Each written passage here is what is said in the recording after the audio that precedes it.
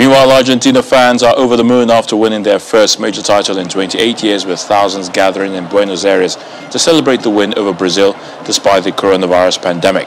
The victory was Argentina's 15th Copa America triumph, drawing them level with Uruguay as the all-time leading winners.